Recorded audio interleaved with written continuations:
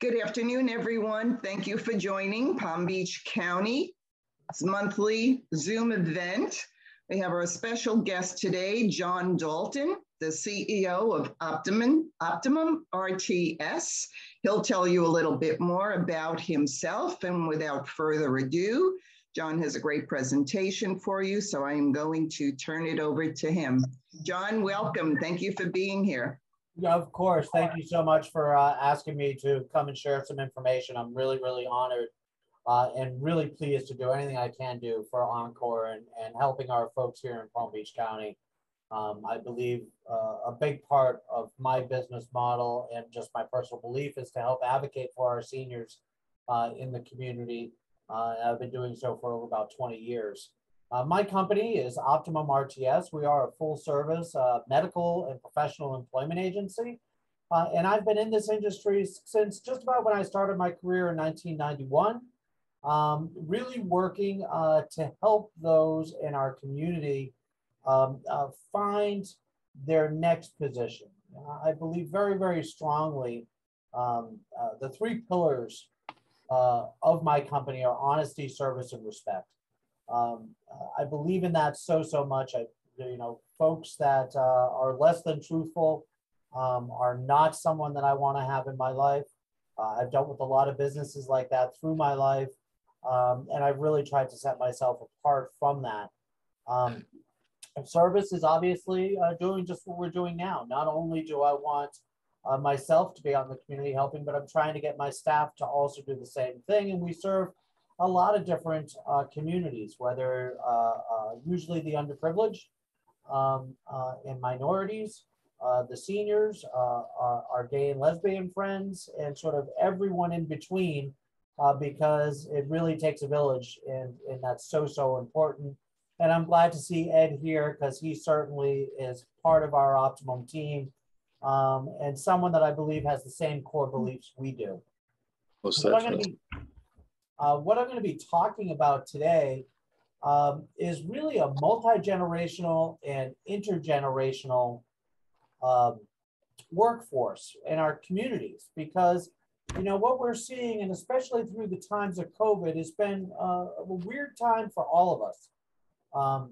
Those of us who own companies that are trying to hire, those seniors who have retired and now have found that they've lost a little bit of their vitality because they're not working it out in the community. There used to be a transition where people would be coming back into the workforce after the retirement, and we're just really not seeing that. So today we're going to talk about a few different things. Let's see if we get there. Can everybody see my presentation? Yes. Okay, perfect. So what we're going to look at is first we're going to talk about and define what a multi-generational workforce is. I think it's pretty self-explanatory, but usually when I'm giving these lectures, I always like to go ahead and start so that we all have the same basic understanding and definitions of what it is we're looking at. From there, we're going to look at the population on the whole, and we're going to look how that workforce is today and how it's going to be moving over the next, I think it's 18 years to like 2030, and how that's going to change. That'll be the future trends. And then we're going to talk about, how do we really integrate a workforce where we have boomers working with myself, the Gen Xers, working with the millennials, working with the Zs, and what's to come next will be the alphas that are behind us. And Christine and I were having some conversations about just how the perception of work has changed. And for me as an Xer and the boomers out there, we have to sort of see where we were, understand some of the things that we maybe shouldn't have put up with, and realize that the millennials and the Zs have watched their parents and grandparents put up with things that they believe they shouldn't have, and how we have to respect them for their decisions, and they have to respect us for what we can bring in. So really working together. So with that being said, let's start off with what is a definition of multi-generational workforce. So really that's a workforce where the personnel is comprised of people from several different generations.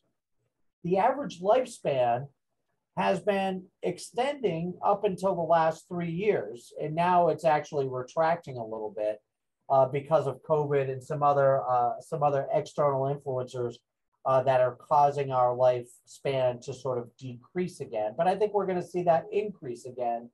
So what it really means is that you have individuals that are choosing to work well past 65. For myself, Social Security said 65 is not good enough. Now it's 68. So I have to work an extra 3 years to get my full Social Security, as well as the cost of living just keeps going up. And what we thought we had saved that we could afford to live on isn't quite going as far as it could. And so the generations that we're going to talk about today are going to be the traditionalists, which are probably your mom and dads, really. Then we're going to talk post World War II, where we had our baby boomers. The baby boomers led into the Gen X, which is myself at 55. The millennials, or they also call them Generation Y, but really the common phrase or common vernacular is the millennials. They are going to be making up a largest portion of our workforce right now. And then following them is Gen Z, and as I said, Alpha. The way that I like to give lectures is that I have no problem being interrupted. So I'm not able to see you all on the screen, but if you have a question, please take your microphone off and speak up, and I'll be glad to answer any questions as we're moving along. And I also left time at the end so we could cover that in some questions as well. So let's look at those different generations. The traditionalists, okay? So what did they experience in their life? World War I, World War II, the GI Bill, the draft, okay, that were coming in just the beginning of World War II. They saw work really as an obligation. They aspired to own a home. Changing jobs? No, they didn't change a job. They became a cobbler and they stayed a cobbler for life. They went to a factory, they worked in the factory for life. They went into banking, they worked at the bank for life. Career paths were just slow and steady. I started sweeping the floor at the factory, then I was a mechanic at the factory, then I was a foreman, then I was the accountant, I was the CEO, and they moved up like that. With boomers, we saw that change. That's like 1946 to 1965. I was born in 66, so I'm like right on the cusp there. What did they experience? They saw television come into light. They saw the moon landing. They had Watergate that came around, Vietnam War. Those are all things that really went ahead and affected their lives. My brother's a boomer. And those are things that I remember as a very young boy. He was scared about being drafted to go to Vietnam, and he had all of that other discourse that was happening in the world that they saw. They just felt like work is expected. I have to go do it. I've got to expect it. You know, the only thing that they aspired towards was job security. Changing jobs, again, much like the traditionalists, they were very loyal to their employer, and they connected their personal values to the corporate values. So they let the businesses decide what their values were going to be. And the two were connected very, very very closely. Career path, they wanted upward mobility. So same as their mom and dad that were the traditionalists, they were slow and steady. Now the boomers just want that upward mobility. For myself, Gen X, you know, I saw the beginning of the electronic revolution when we had the handheld video games. We saw our first Nintendos. We went from record albums to cassettes to CDs to digitalized music. You know, work really for me was a difficult challenge because I had to live up to the expectation of my parents that were the boomers, but my values were changing a little bit. And like we were talking about Christine, I put up with things that looking back on, I don't feel I really should have put up with. You know, case in point, 1991 or so, Hurricane Andrew comes through. I was working in a bank here locally. We got a call from the bank, the manager saying, we need everybody to come in on Saturday and Sunday to help close down the bank to make sure all our files are protected and everything is protected for the company. And I said, well, my dad's 100% disabled and I need to go to his house and help him close up. And they said, well, that's fine. You can go to your dad's, but just don't come back here after the hurricane is gone. You know, it's your job to help us out. So it was a difficult challenge for me. You know, I was looking for a work-life balance and a little bit of independence, but really work always took precedence. It was always a 60-hour work week. It was always the company comes first. It was always whatever I could do for the company. And if I missed, you know, if I missed some stuff at home, well, that's just what I had to do to make work for me. You know, not to be redundant in the words, but using two different definitions. Changing jobs was necessary for compensation because what we really saw too for myself is you saw when I started my career, every year I would get a 10% raise or something that was substantial in my same company. As it progressed to the 2000s, all of a sudden now, as it moved forward to like the 2000s, all of a sudden the corporate expectation was you're going to get a 3% raise. You know, our max raise every year is 5%. Jesus Christ himself, if you walked on water, is not going to get 5%. So expect you're going to get a 3% raise. So you had to sort of change. Career paths, you know, we wanted to stay on our same career path, but it was a need to know and options now. Once we get to the millennials, there's a big change that comes along. Millennials had natural disasters. Diversity was coming in. Mobile technology is huge. My daughters, who are Gen Z, which they're calling Gen 2020 in this, I asked them what a busy signal was when they were about 10 years old, and they had no idea what it. I don't know, Dad. Is that the look you give me when you're doing something we try to bother you? Was literally their answer. They had no clue because you know, call waiting and everything else was there. For millennials, work is just a means to an end. Changing jobs, they expect to change their jobs. Career paths is switch frequently and fast. Why? The only way for a millennial to move ahead with a company is to go from one job to another job to get that 10% raise. Think about what a 3% raise is. If you're making $100,000 a year, you get $3,000 spread over 26 pay periods, minus taxes. Thanks for the $78, guys.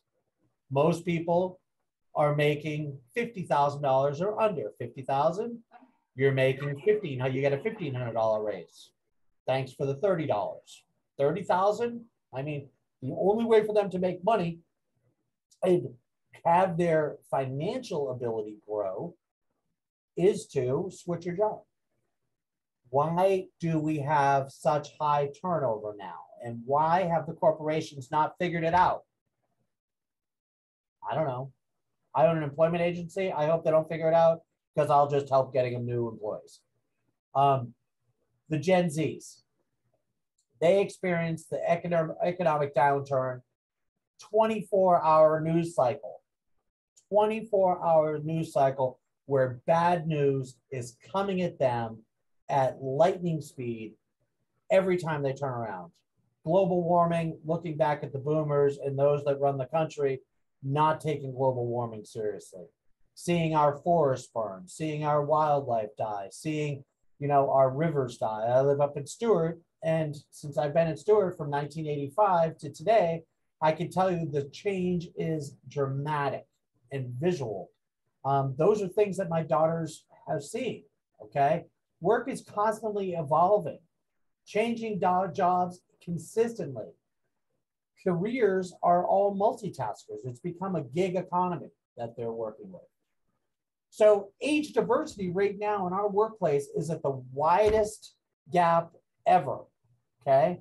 It's common for organizations to have 3 or 4 generations sitting side by side, right? Think about that. If you have a 20-year-old and you have a 60-year-old working at the same organization, which is very, very common, that's where we get into the intergenerational workforce that we really need to talk about so that folks can understand that, you know, the boomers and us Gen Xers, we have to understand where the millennials are coming from.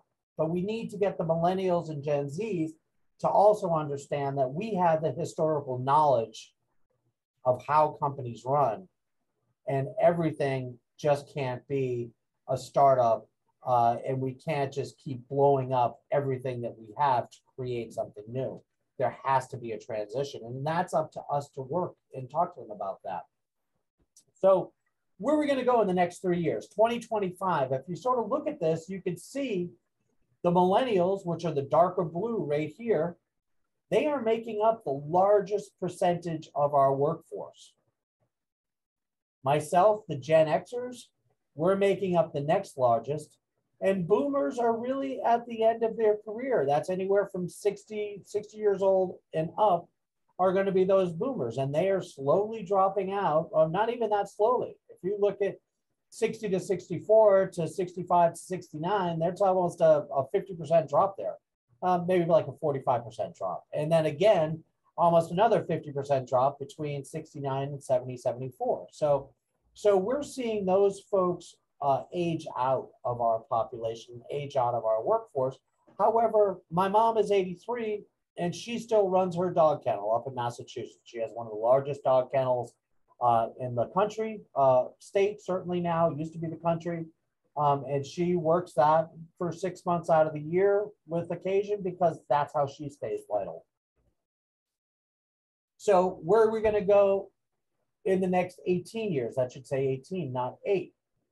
If you look at that, the Gen Zs by 2030 are making up almost 40% of our workforce. Gen X is behind them. Baby boomers are just about gone, and the silent generation are gone. So it's the X, the Y, which are the millennials, the Gen Z, and now the alphas. You can see the alphas growing. Even in 2020, you see the alphas in the gray here are making up a very large portion of our workforce, with the Gen Y, Gen Zs also making up part of that. And our Xers, the alphas are almost outnumbering us at this point. So what are the benefits of a multi-generational workforce? Well, including a range of ages in your staff, it really adds value to an organization because it makes it more appealing to deal with both the young population and the older population. My company itself, we're made up of folks that are ranging from, plus 65 down to 26. In the way that we're able to share ideas really is so beneficial to the growth of Optimum RTS because of the fact that we're able to deal and react to situations that are coming at us much more quickly than those that have either a very young staff, tech startups, or a very senior staff that's not able to keep up with the Snapchats and the Instagrams and the Facebooks and the new way to hire. When I started recruiting back in 1991, my biggest expense at that point was putting an ad in the Sun Sentinel and running print ads to find my staff, okay? Someone, a millennial, a Gen Z, they have no idea what a print ad is. They may or may not ever held a newspaper, and if they did hold a newspaper, it was probably because they were trying to start a fire in a fire pit in their backyard. That's the only reason they have a newspaper. All of their information is coming through the digital world. But at the same time, for me to run my company, I need to know how that digital world is working. So the knowledge of our senior staff can talk about how to negotiate a contract, and talk about how to persuade an employee to take this position or take that position, and be able to see what's coming down from the actions of our clients that are going on, and predict what's going to happen much quicker than my millennials and Gen Zs. They don't see it coming. They haven't lived those same experiences. So it makes it very, very difficult for them. So there's a huge benefit for that multi-generational workforce. But for us here in this room that are on the top end of that age range, you know, being Xers, being boomers, and maybe some into the traditionalists, we have to understand the value that we bring in. But we also have to understand the value that the millennials and Zs are bringing in.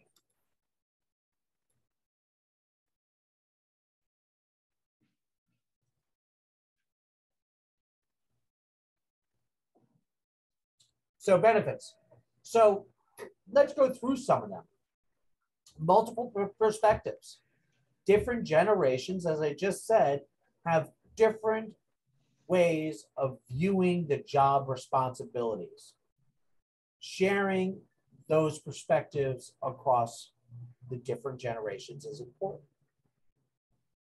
There's something to be said about longevity. My wife is an interior designer. She's been an interior designer since she graduated college back in '91. She's licensed. She's grown her career year after year after year after year, and she's become very successful at what she's done. However, she's tired with interior design, and she wants to go do something else. And we talk about that.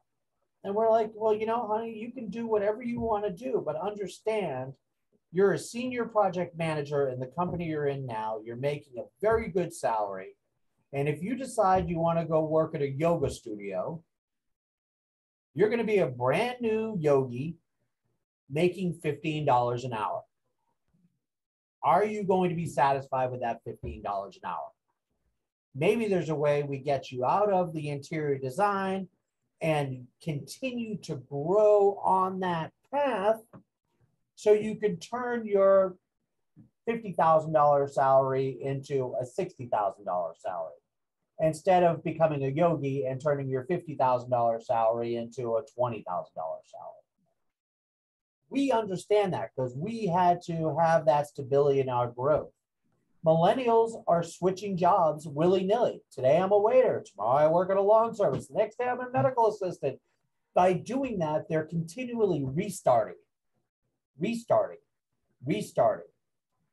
And even though you may have got a little bit of a raise from going from being a waiter to being a cook, or from being a cook to working at a lawn place, that caps out and that growth will stop.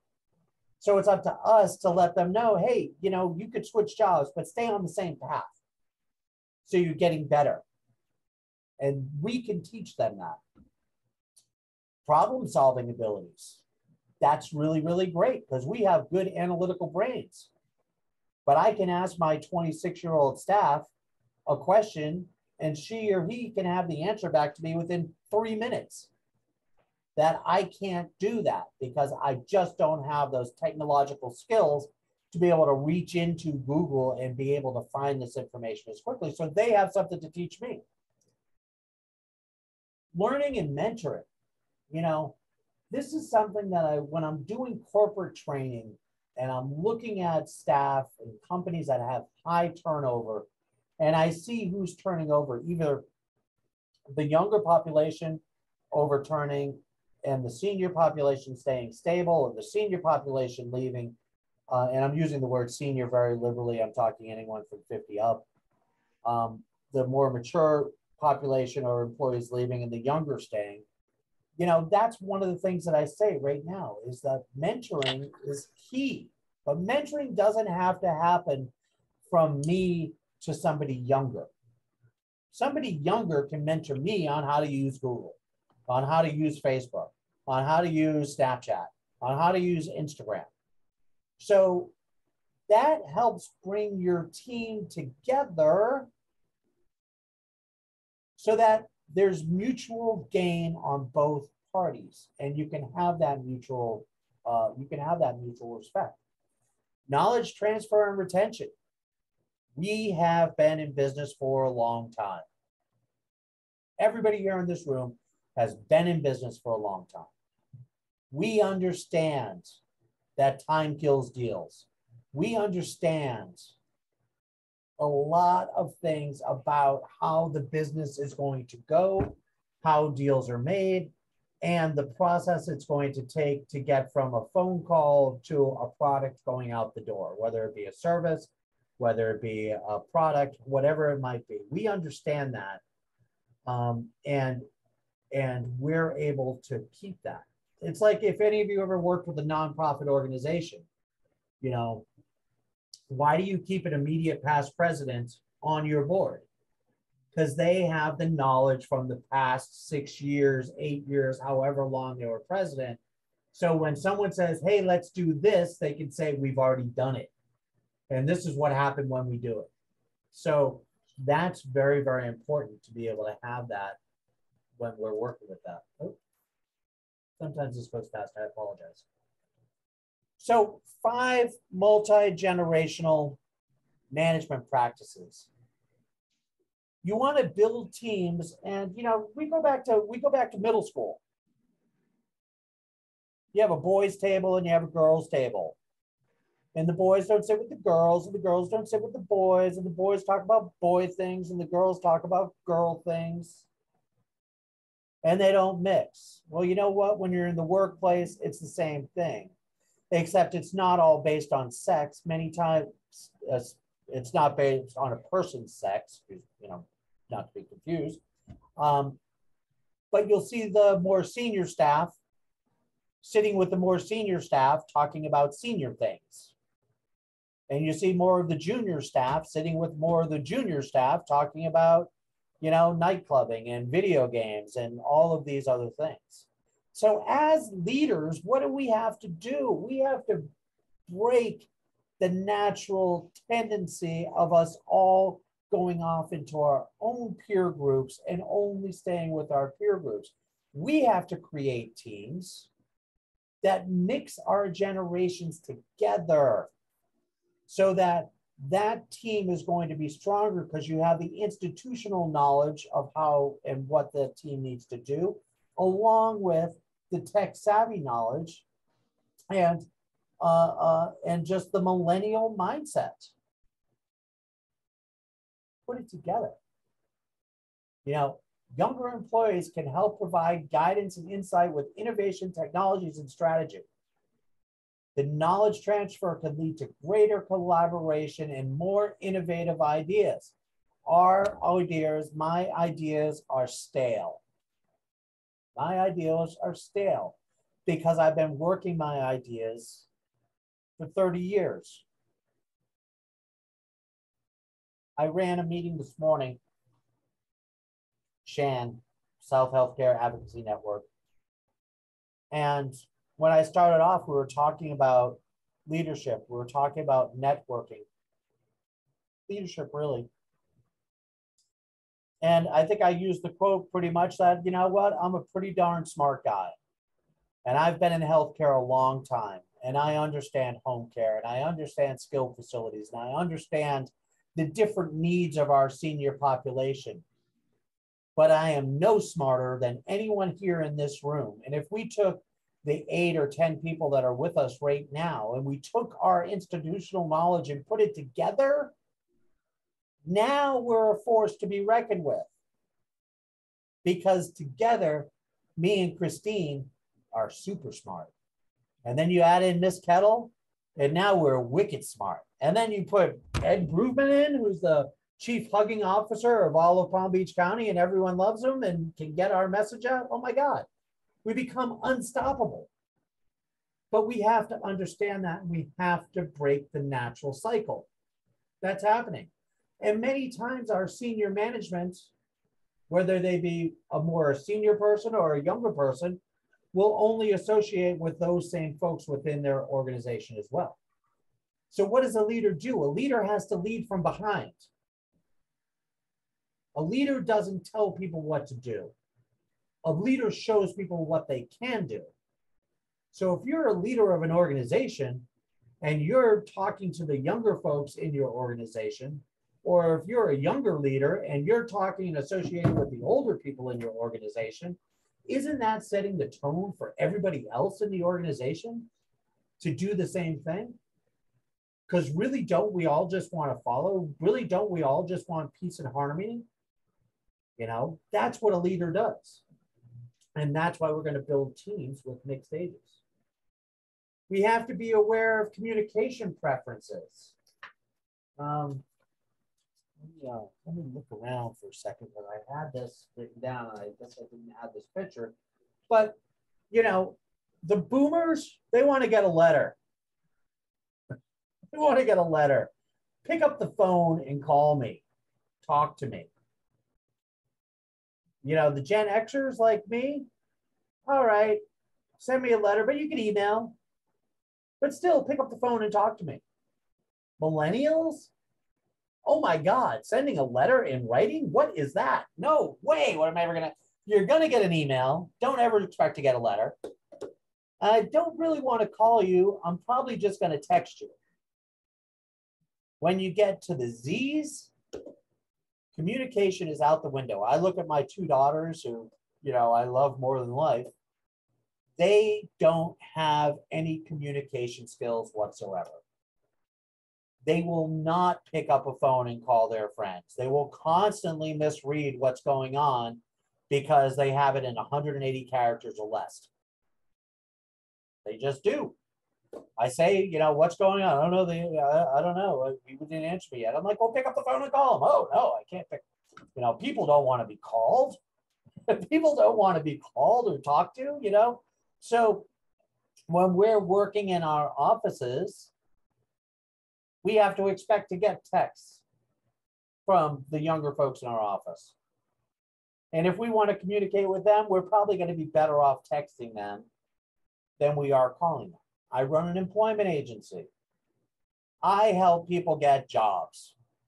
You would think that if I'm calling you to say, hey, I have an interview for you to go on, you would call me back.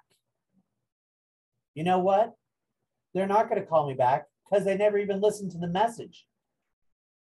They never even heard the message.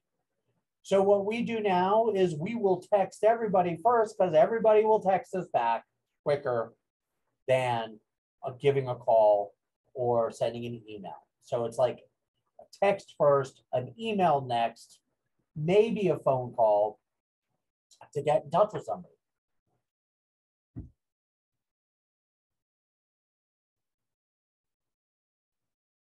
Bonus programs. Why companies haven't figured this out yet, I don't know. But as I said, let them stay dumb because they keep coming to me because they're losing their staff and they don't know why. It costs anywhere from $5,000 to $8,000 to replace a person in your company, whether you do it on your own or you do it through me. Then the training program that goes along, and then making sure they're part of your team goes along, making sure all of that is going right. It ends up costing thousands and thousands of dollars, but their policy says I can only give a $50,000 person a $1,500 raise, which is on the very low end of the cost to replace them. Why not spend the money on your existing employees and make them happy? Then have to pay it anyway to get somebody new that's an unknown quantity. So create a bonus program and what you should expect when you join a company, if you're running a company, that rewards them for their loyalty by rewarding their longevity and their productivity. That's how you're going to keep the younger generation part of your organization. If you don't do that, well, then they're going to switch jobs. They just are. The other thing, and this is very, very important when we're dealing with the millennials and the Gen Zs, is to set clear expectations. I very much believe in servant leadership. You lead from behind. People will say, oh, because we all dealt with the boss, you know, he or she, who was, give me the numbers, bleed more, bleed more, bleed more, do more, do more, do more. And they ran like a dictatorship. And they got very low results out of their people because they were burning their people out. But you can be a servant leader and be able to lead from behind, listening to people, having people come up with new ideas. But part of that is setting clear expectations and setting goals for the people that you're working with. If they know a goal and you know a goal and you're both able to articulate it to each other, then they're going to hit it more frequently than those are just told what to do. There's study after study that shows that. Some of you maybe know me in person, others of you just know me from here. I'm a big guy. I have a big voice. I command a room. I walk in and I'm the biggest personality in the room. I am at my office too. But I believe in servant leadership, and I know that I am wicked smart, but I'm not nearly as smart as the people that I work with that are doing the job that I'm not doing every day. So when I'm dealing with my office specifically, I'm the last one to talk. I'll ask a question and I will let everybody else in the room talk because that's where great ideas happen. If I come in and I just say, hey guys, this is what's going on. We need to do this, this, and this. You know what? All the other less people that have a smaller personality than me, if you ever looked at personality style traits, I'm a very high D and I. If you see those that have SCs, which are more detail oriented than I could ever be, they just won't say anything. And those ideas will be lost. So you have to realize who you are. You have to realize how you present. And then you're able to go ahead and get fresh ideas. I was giving a lecture once for the Florida Allergy, Asthma, and Immunology Conference in Orlando. And I had about 100 people in my room. And we were talking about best practices, customer service. And somebody said, so what are some of the best customer service aspects you could do with your patients? And I just left it open. And a PA that was in the back of the room said, I have an idea. What's that? She goes, what if every time we have a new patient come to our doctor's office, we ask them, because retaining patients is important to us as a doctor, what if we ask that new patient, what are the 3 most important things to you when dealing with a doctor? And then we took that response and we put it right in the chart on the front of the chart. So every time we walked into the patient's room that they came back in, we saw the 3 most important things and we made sure that we touched on them when they were there. Do you think that would help customers? Do you think that would help patient retention? It's like, oh my God, that's brilliant. That's brilliant. I mean, what a great idea. And I've been back to that conference and I've talked to other doctors and many of them said that they implemented that. How nice would it be for you to walk into a doctor's office and have the doctor know that you don't like it when he or she is looking at the computer and not at you. How nice would it be to have the doctor know that you like to get paper prescriptions that you could have in your hand along with them calling it in, and every time when you left, they gave you those paper prescriptions. And even said, hey, Christine, I know you like paper prescriptions, so here are your paper prescriptions. Would that make you feel more important to that? Would that make you feel more value to that doctor? Absolutely. Would that make you tell your friends about how great your doctor is? Absolutely. You know what I implemented when I came back? Every new client that I bring in, I ask them, what are the 3 most important things in dealing with a recruiter? And I make sure that we hit on those things over and over and over again. And I've set that expectation with my staff, that we know that, we see that, and we're able to touch on it.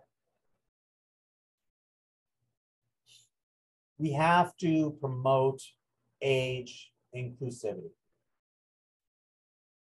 We have to make sure that our employees feel valued.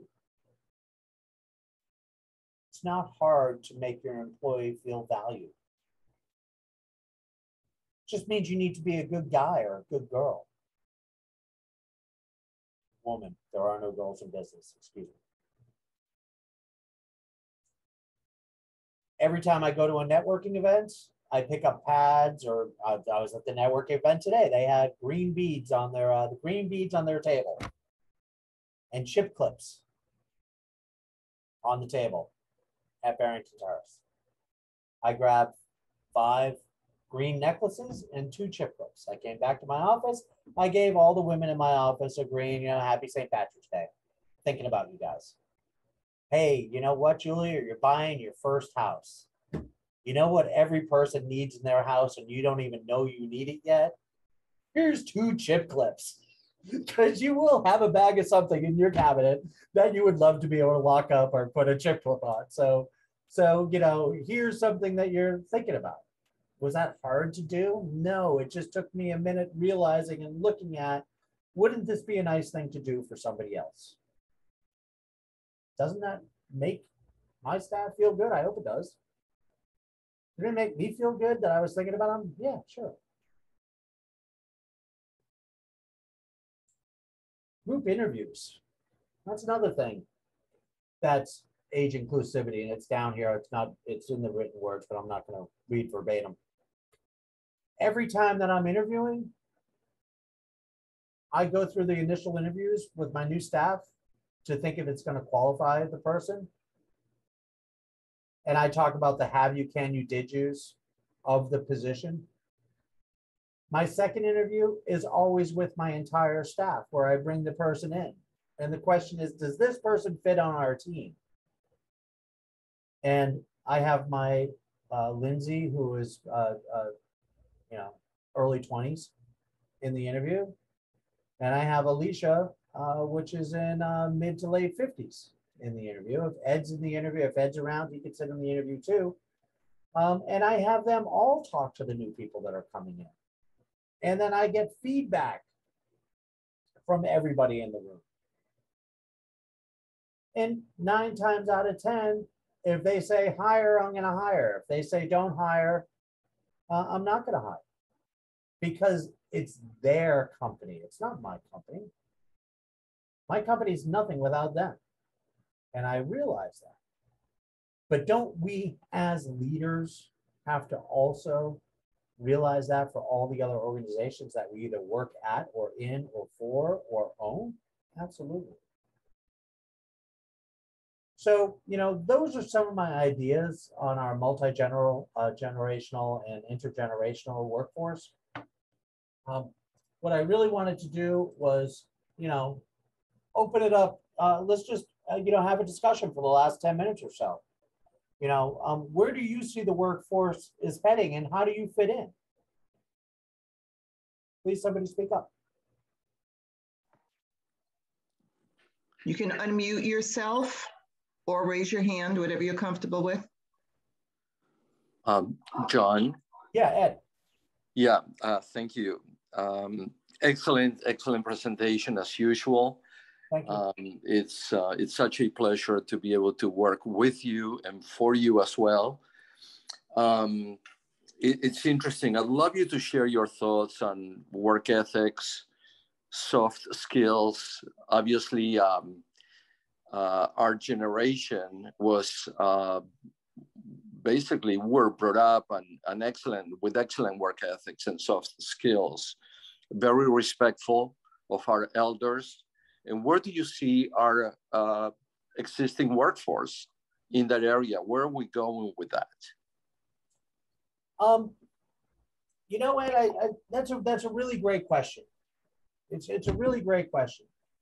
And the immediate answer that comes to mind that you hear that becomes stereotypical, I see that somebody made a chat comment, Christine, if you could see if that was a question.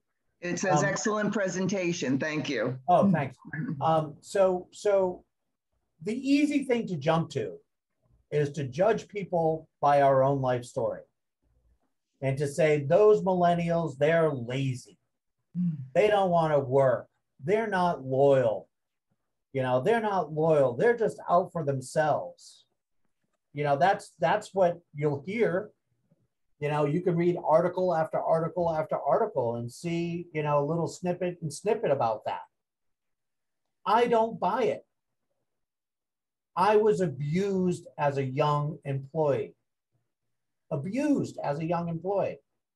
Put your head down and bleed more. Don't help your dad, help us. Interview, the company doesn't call you back.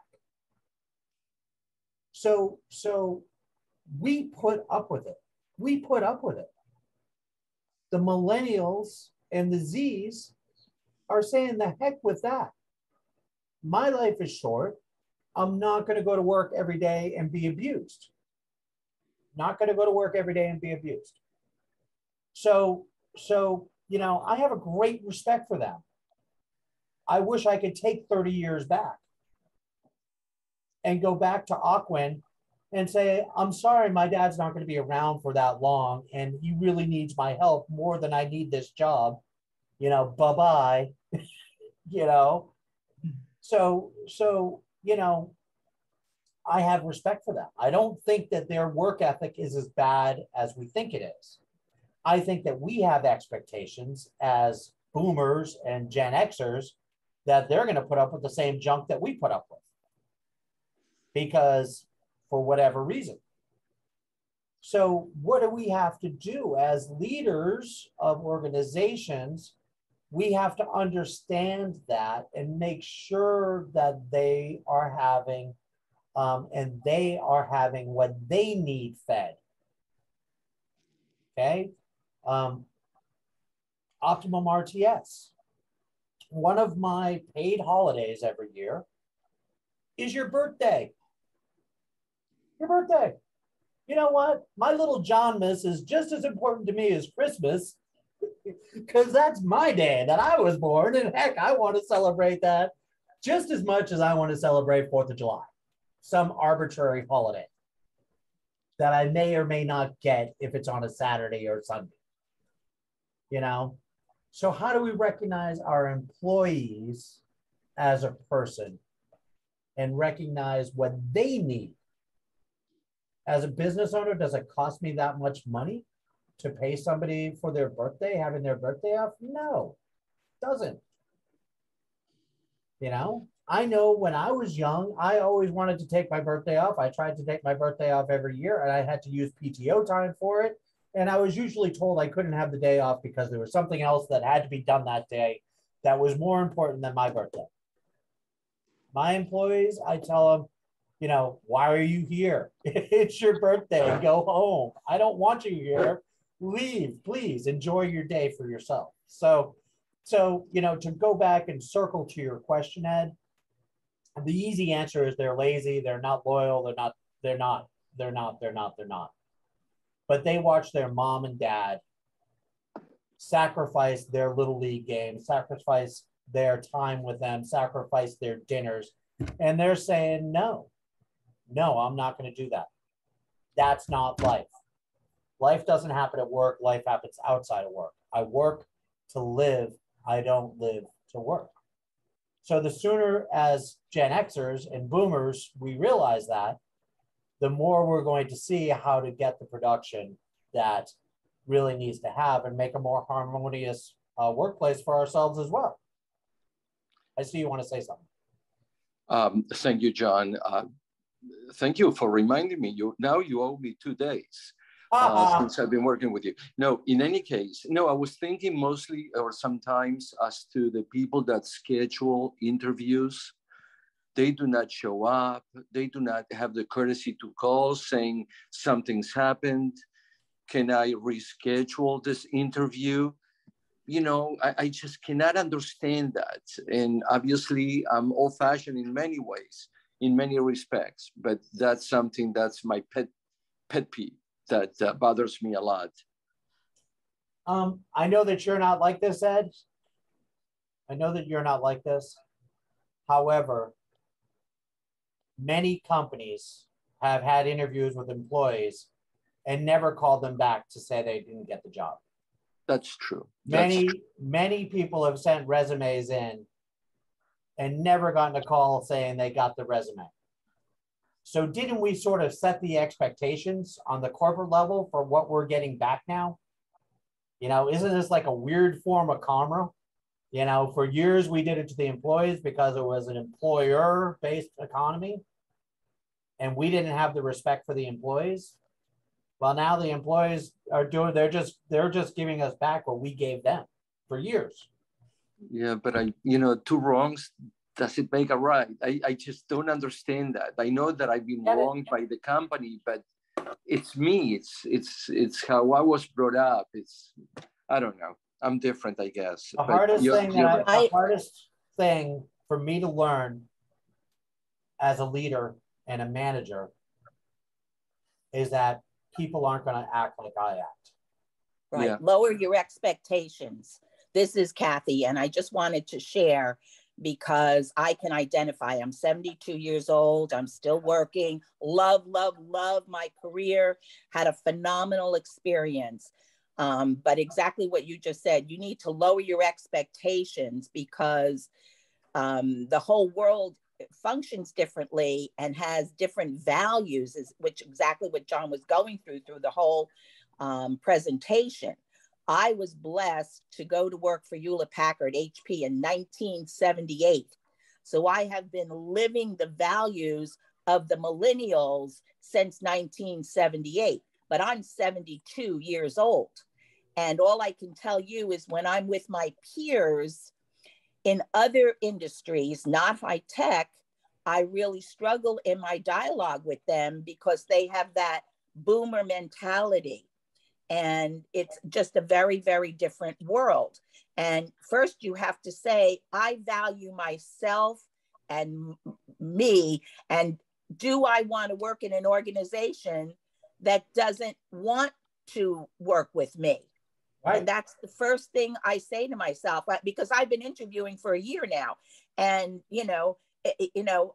I'm living in a different place. I'm not in a high tech world. All of that is gone. And I'm really struggling. But the first thing I say to myself is, do I want to work with a company that doesn't want to work with me? And that's how I approach every interview, every dialogue, and every position that's offered. Good. Yeah, I agree with you 100%, Kathleen. I would make one little modification. I don't know that I would phrase it like lower your expectations because that has a negative connotation to it. I would try to change that and reverb it to something just to understand the people we're talking with. Because I'm not going to say that my expectations are lower because you're a millennial. My expectations are lower of you because you're a millennial. I think that it's just we have to understand where they're coming from and not have to lower our expectations because my expectations of myself are my expectations of myself.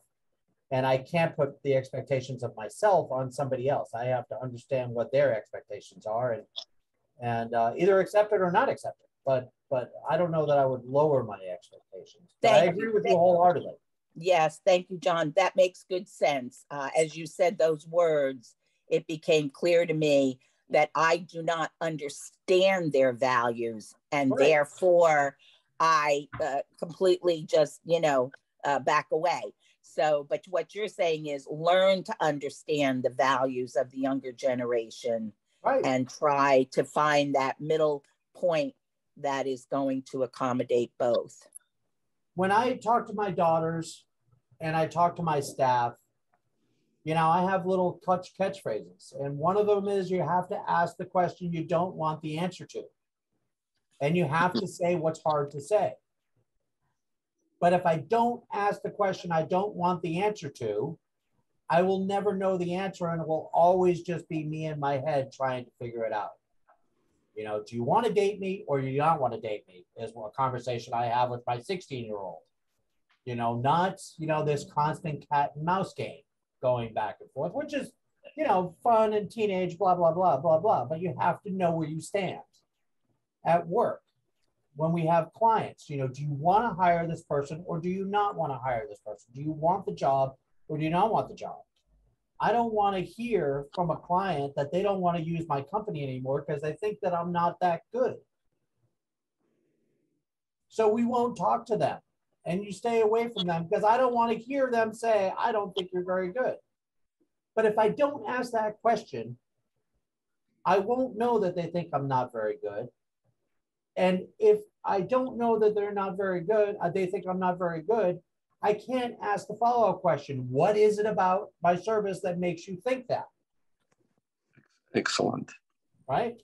So we have to ask those questions. So when people are not calling us, and I lecture a lot at the colleges, and I ask the kids, why is it that you guys just don't show up to interviews? And their answer back is, because I go to interviews and they never call me back anyway. So what does it matter? So true. So it's like, okay, well, there you go. Okay. Wow. Okay. What knowledge do you believe that you want to share to those entering the workforce today?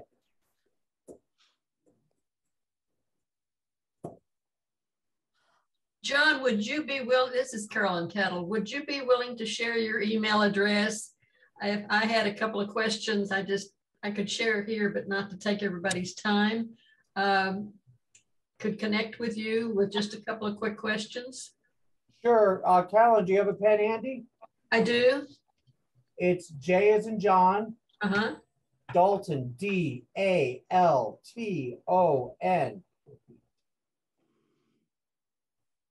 Yes. At. Yes. O-P-T-I-M-U-M-R for recruiting, T for training, S for staffing.com. J Dalton at optimumrts.com. Thank you. You're welcome. Yeah, and I just put it in the chat too. You have been very, very interesting and helpful. And kudos to Encore for keeping up their good bar of giving us really good insight on these programs. Well, thank you, Ms. Kettle. Thank you, Carolyn. Actually, Rosemary Nixon, our founder, had raised her hand. We can't finish up without Rosemary speaking to you. Rosemary, go right ahead. Well, I try to wait till everybody else has asked their questions, but I'm not going to wait for forever. So before I ask my question, I just want to remind people that Optimum RTS has a job portal on our website under work resources. So if people are looking for a position, or even if you know of somebody who is, once again, I would remind them to go on our website and check all the job portals out. And, that's something I'd like to say, even though we've been doing this for 5 years and building up our base of resources for people. I constantly get people calling me who are looking for work, and they went on our website, somebody referred them, and I asked them, did you go on our the page on our website of work resources? Oh, no. Well, you know, why don't people do more homework? Why don't they exert more effort in finding things? That's something I don't understand, John. But anyway, here's my question. You covered beautifully the fact that we have 5 generations in the workplace. And there's much research that has been done that show multi-generational teams can be more creative and productive, sharing of skills in solving problems. Why do you think companies still do not recognize this reality and research? Do you think the problem rests at the HR level, or the top executive level, or the frontline manager level? As you're dealing with companies that don't seem to want mature workers, why don't they know these things? You know, I think a lot of it, Rosemary, is going to come down to human nature, likes, and you know, breaking into those, you know, going back to middle school, the girls' table and the boys' table. You know, it's just we naturally will put ourselves into groups. And then, you know, the other thing with human nature is that, and I hate to say this, but people don't want to think. We have moved into a time where a headline is just repeated without ever reading an article. And it takes a lot of thought to think how we can make our company more multi-generational friendly and the benefits of that, versus saying, oh, millennials are lazy, so we don't want to hire millennials, or the old, they're just too tired, they don't want to work anymore. Because that's an easy thing to say. And it takes me no thought to say it. And I'm just repeating what I've already heard anyway, because I saw it on Fox News that millennials are lazy. They're just lazy. I saw an article in Time magazine that, oh, they don't, you know, it's their fault they're not showing up, but nobody is asking the hard question. And nobody wants to have to think that hard. They just want to go through their day and just have status quo over and over and over and over and over again. It has to be a change in mentality from sort of everyone, whether it be HR, whether, you know, HR could say, hey, a multi-generational workforce is great. If your frontline manager doesn't buy it, it's not HR's fault, it's your frontline manager. Your frontline manager could be saying, hey, I would love a foreman that's been doing this for 30 years. But HR is going, hey, you know what? Someone that's been doing it for 30 years, their healthcare is way too costly, and I can't have them on my health insurance. So, you know, we don't know where the variables lie that cause that type of thinking takes time, right? Thinking takes time, and people don't want to spend any time. We're in the time of instant gratification. So I think that's a lot to do with it, Rosemary. So we just really have to get people to understand the value of that multi-generational workforce, because us, you know, Gen Xers and boomers, we are certainly no more valuable to an organization than the millennials and Zs. But conversely, they're no more important to us. But likes. So if you have a young company run by young people, who do they want to hire? They want to hire young people. So John, you know, your goal is to find candidates that meet the expectations of employers. Yes. And so how much time can you really spend on trying to educate or change people's thinking, or have any influence in, let's just say, the value that mature workers bring to the workplace? And as you mentioned, the value of retaining mature workers, because it costs a lot less money to keep good people than it is to keep finding new ones. I don't know. Tell my clients that, Rosemary. I mean, I learned that 100 years ago. I don't know why other people don't seem to understand that. Well, it's you know, Rosemary, I'm going to give you a story from just this week that is not about an older worker or a younger worker. But it's, you know, my tagline is, it's my job to understand your job. And I have a home care company that's looking for a recruiter to help them find CNAs, HHAs, and maybe LPNs. And he's looking for somebody that has recruiting experience, has understanding of what home care is, and what an HHA, CNA, blah, blah, blah is. Well, I had a resume come through for a woman who worked at Burger King and another fast food restaurant, not Chick-fil-A. And she's been a recruiter for those franchises, finding burger flippers and front end checkout people and, you know, workers for McDonald's. And she's been successful in it.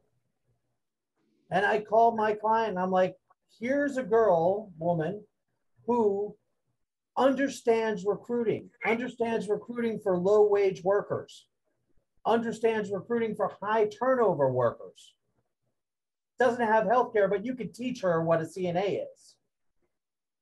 She has the knowledge that's going to allow her to do the job that you need to have done. She got hired, even though it wasn't what she was looking for. So with all of my clients, that's a company that actually hires me to find someone. I continually do that. You know, here's Rosemary that has 30 years of experience. You know, you're going to love her for this and this and this. You're not going to like her because she doesn't have this or that, but here's why you should hire her. Yeah. John, you've touched on a very important subject, and that is the transferability of skills from one area of work to another. And I find when I meet with people who are looking for work, they don't really understand how their skills are transferable to another area of work. And it sounds as if you make the effort to help both the job seeker and the employer see that transferability. Right. I really try to do that, you know, because I experienced it in my life when I, you know, all through my early, late high school years through college, I worked at restaurants. Some were nice restaurants, fine dinings, Chateaubriands and table-type Caesar salads. Some were, you know, fast food type restaurants. But when I got into the corporate world, it was up to me to say, yeah, you're going to see that I'm a waiter. But I've dealt with multiple personalities. I've dealt with the worst of the worst, the best of the best. I've had to multitask. I've had to, you know, count money. I've had to do this. This is the best customer service training that you're ever going to get from somebody for this particular position. And this gives me the ability to do A, B, and C, even though you're not going to see it on my resume. So I had to do that starting with myself, and then, you know, wash, rinse, repeat. Once you see it and how it works, then you start to see it everywhere.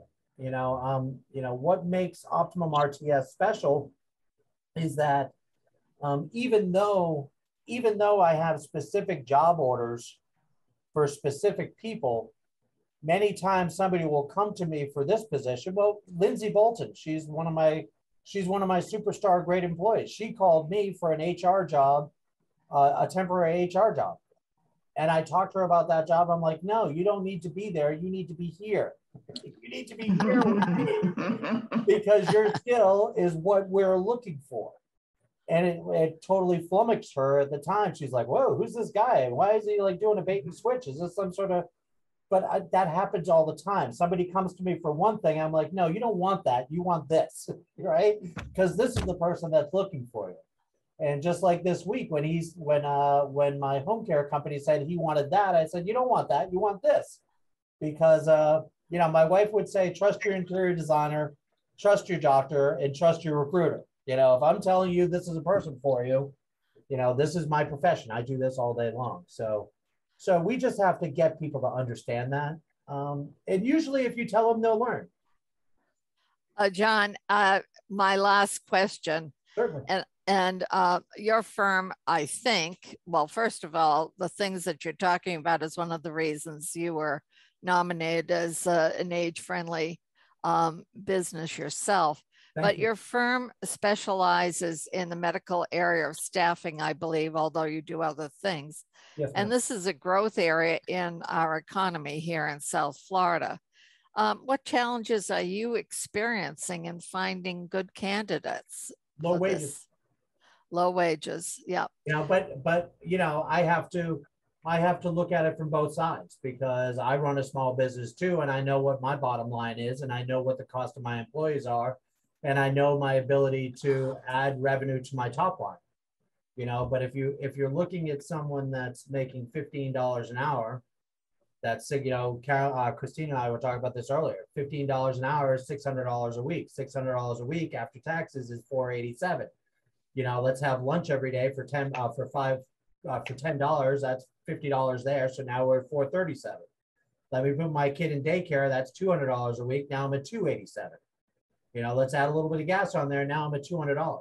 So for $200, I'm going to go work for 40 hours for some guy or gal that's treating me like, you know, a piece of dirt, that I'm their slave, you know, or they can go out and they can drive Uber and they can make $200 in a night and be with their family all day and not have to pay for daycare. What would you do? You know, that's what we're facing right now. But as a business owner, I don't have the ability just to raise my rates. You know, my workers' comp went up by $1,000. The cost of my ads is going up exponentially. The cost, everybody, you know, I say it to my office all the time because I have full disclosure with my office. I let them know where we are. Everybody has their hand in my pocket. Everybody has their hand in my pocket. So it's tough on both sides, and somehow we need to find an equilibrium.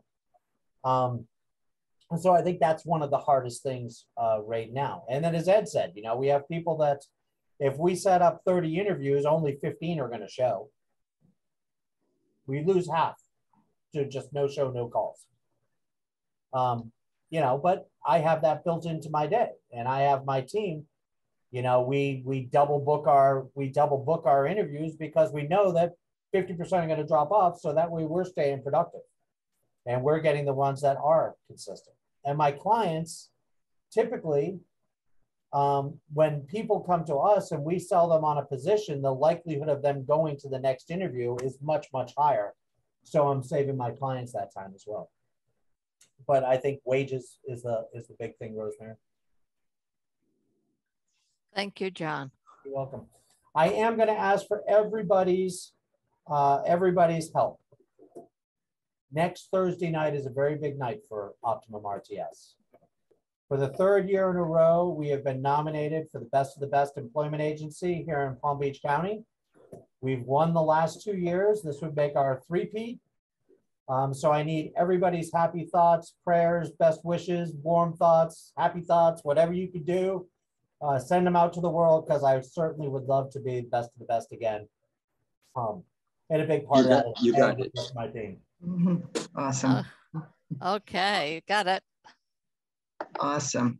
And John, I'm trying to close your screen share here so we can give you a proper thank you. Okay. Thank you very much, John, for an excellent presentation. You're very welcome. And we really appreciate your being here. And it's very clear to see why your organization was nominated for the Wisdom and Experience Award. So we hope to see you again this year, because by following all of the ideas, concepts that you've shared with us today, I think we can have more and more people who understand that multi-generational really has quite a value to it. And so I really appreciate you really nailed it. And we may even use some of yours to help pitch the Wisdom and Experience. So we'll be talking about that. And thank you everyone for being here. John, you will get the recording, and anyone else, you'll be able to find it on our YouTube channel within a few days, EncorePBC.org.